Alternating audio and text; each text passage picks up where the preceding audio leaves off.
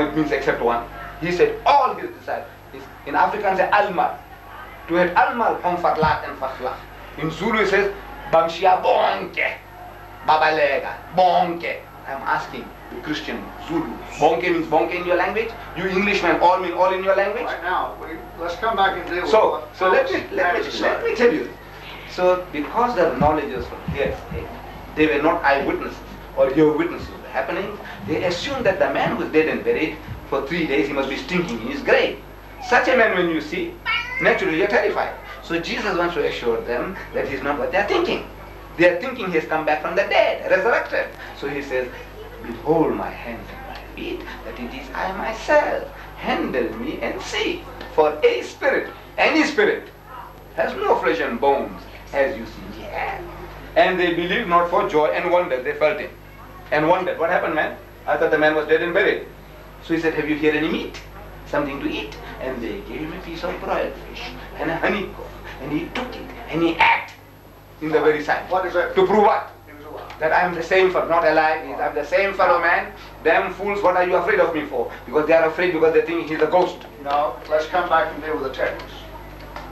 We've gotten clear word, Jay, from the fact of proving either the Quran is the divine inspiration of God or the Bible. We're not even talking about that now.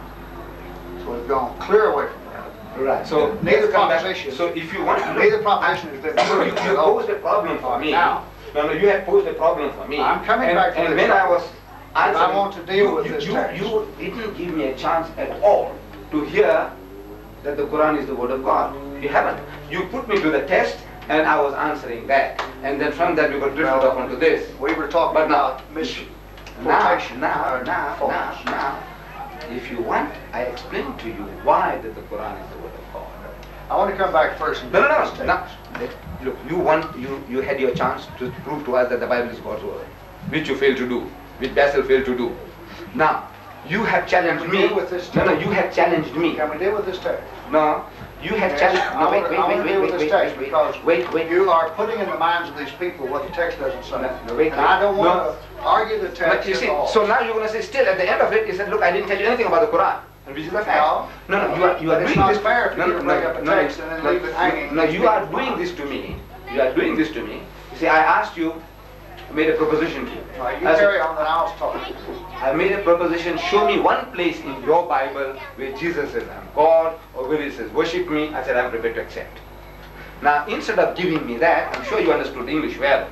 You give me something what Thomas said. Suppose he said it. Still, it's not what I want. I asked you, show me one place where Jesus says, and in the whole Bible there isn't such a thing. Right. So in answer to all that, we drifted off from the subject. But let's get back to the point. The point is that you have had your say about the Bible, that the Bible, you tried to, that the Bible is God's word, and I tried to refute that. Now, it is your duty to listen to me about the Quran, and then you refute it. That's only fair. You want to hear about the Quran? Right. Now, number one, you see, this man Mohammed was absolutely unlearned. This is history. Friends and foe alike will tell you, Reverend Bosworth Smith, he tells you in his Muhammad and Mohammedanism, his book, he's illiterate himself. It starts with the word illiterate. So illiterate himself, scarcely able to read or write. He was yet the author of a book, which is a poem, a code of laws, a book of common prayers, and a Bible all in one. And is reverenced to this day by a sixth of the whole human race as a miracle of purity of style, of wisdom and of truth. It is the one miracle claimed by Muhammad, his standing miracle, he called it, and a miracle indeed it is. This is Reverend Bosworth Smith, a Christian missionary. This is what he had to say. Now, the fact that he was illiterate, friends and foe alike, the book itself, the Quran says the man was illiterate. He didn't know how to read or write. Up to the age of 40, he didn't make any kind of claims whatsoever. He was not a hot gospeler.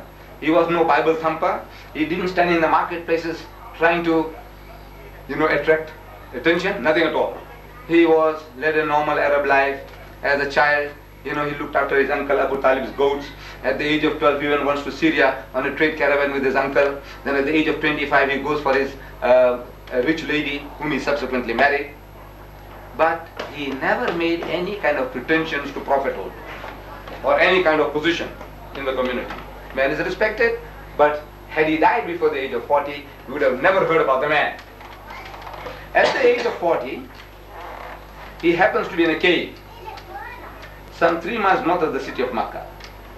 And the archangel Gabriel comes to him and addresses him in his mother tongue.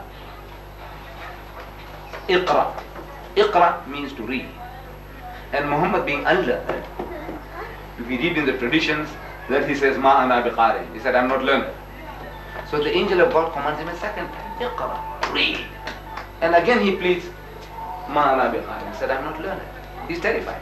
The third time the angel of God embraces him hard and commands him, Iqra bismi rabbika alladhi khalaq.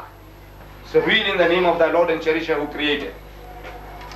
So he repeats word for word what was being given to him, because this Arabic word Iqra means to read, to recite, to rehearse, to repeat. It has all those shades of meaning. So now he grasped that what he was required to do was to repeat. So he repeats the words that were given to him.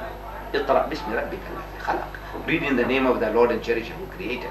Khalaq al-insana min alaq. He who created man from a mere clot of congealed blood. Iqra rabbuka al-akram. So read in thy Lord is most bountiful. الذي علم بالقلم. He who taught the use of the pen. فَعَلَّمَ الْإِنسَانَ مَا لَمْ يَعْلَمْ. Taught man that which he knew not. And he repeats these words. 5 verses were given to him. Now, if you look at these 5 verses, if you read them, study them, the first revelation,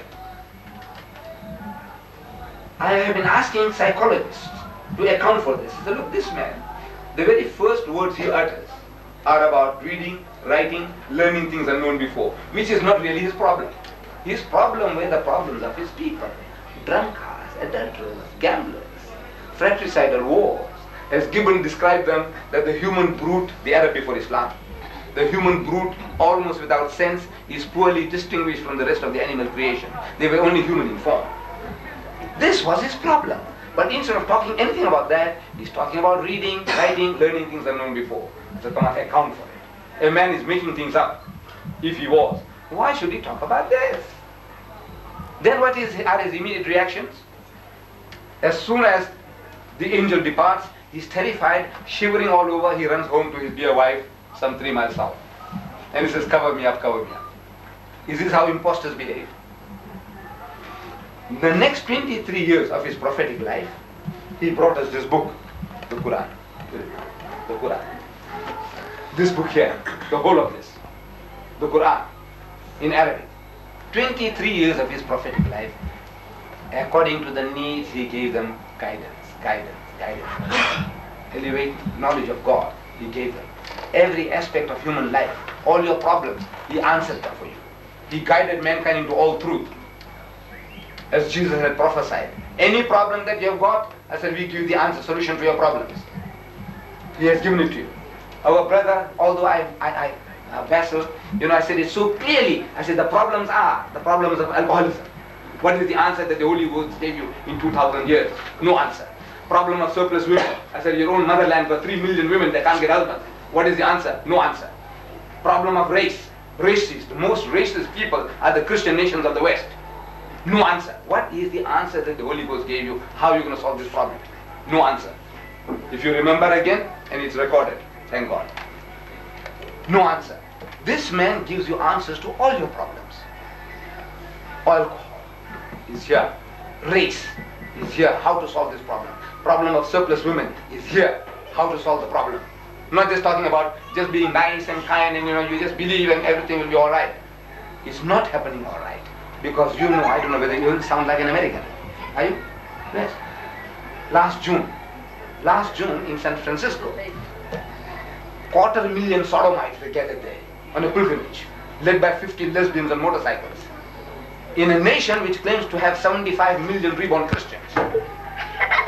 250,000, you know what's 250,000? Imagine, in a nation with 75 million reborn Christians, you got 250,000 sodomites gathering for a celebration on a pilgrimage, led by lesbians. When I was in London, 8,000 gays gathered in London's Hyde Park. Now, I ask you, what are the answers to these problems? Solve those problems. 250,000 gays. Then the evangelicals about the books on sex that they are writing. You read them. Go to the Christian bookshop and get them. And what would they tell you? I don't want these people to record. what is written inside there by evangelicals. You know, people of Billy Graham's caliber. What they're telling you about sex. The reason is because you haven't got it. Divorce. You have divorce by the millions. Drunkards, 9 million drunkards in America. They call them problem drinkers. I said, what is the answer to your problem? This man gives you answers to all. He fulfills the prophecy of Jesus that he will guide